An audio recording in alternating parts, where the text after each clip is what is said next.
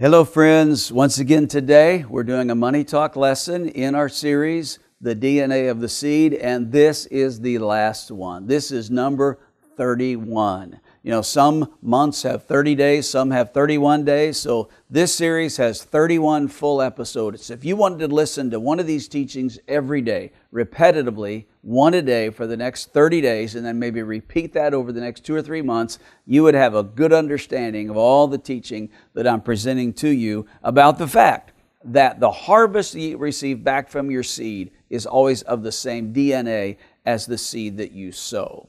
So here's the last one, and I think it's very significant. Adaptation is the seed for longevity. Now, last time we talked about presentation is the seed for acceptance, and that's great. So this is kind of an extension of that. Once you're in the room, you want to stay there. Once you're on the team, you want to remain in a position of influence. Once you've been accepted, on occasion you may need to make some adjustments so that you ensure long standing in that position of influence. Time is very precious in these 5-minute messages, so I have to be very articulate. Nothing will be more valuable to me to share this with you than the Word of God, which says this. 1 Chronicles chapter 12, verse 32. Of Issachar, the men who had understanding of the times to know what Israel ought to do. The sons of Issachar, they understood the times and they knew what Israel ought to do. Now, understanding the times means more than just being able to identify the problems of our times. We know there's a lot of problems in our world today. And we know there's a lot of people that fume and fuss about the conditions of our world. And unfortunately, a lot of people are still a part of the problem rather than being a part of the solution. Just because you can make a lot of noise about how bad things are doesn't mean that you have influence in that environment to make a difference. And as far as I'm concerned, kingdom ambassadors should be a part of the solution rather than the part of the problem. So understanding the times has more to it than just understanding there's problems and somebody needs to do something.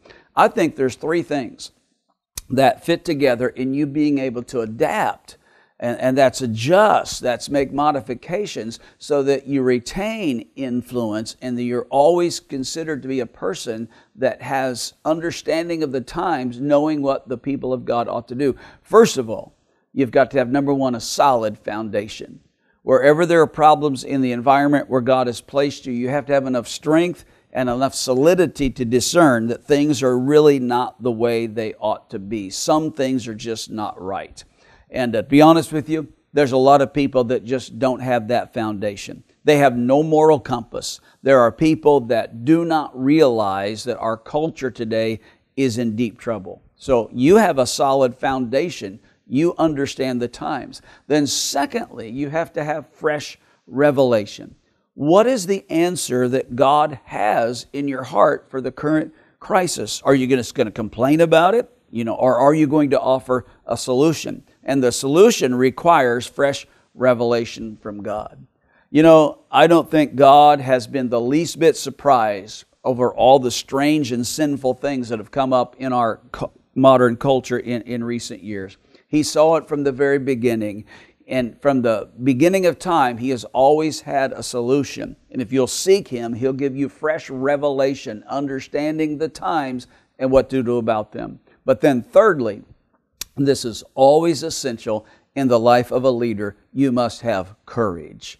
You may understand the times. You may have the revelation of what ought to be done, but without courage, without that adaptation, you will never be able to make a difference. There will be people that push back. There will be opposition. There will be resistance. But courage, even though you will have fear, and even though you will sense fear around you, courage is the willingness to press past the fear into the reward of knowing that God has used you. So, again, this is our last lesson on the DNA of the seed. I hope that you remember a lot of these and are applying them into your life. Here's the last one, adaptation. If you want a long-standing influence in a position of opportunity that God has given you, adapt, grow, be willing to adjust and modify, and always have the courage to do the right thing no matter how difficult it might be.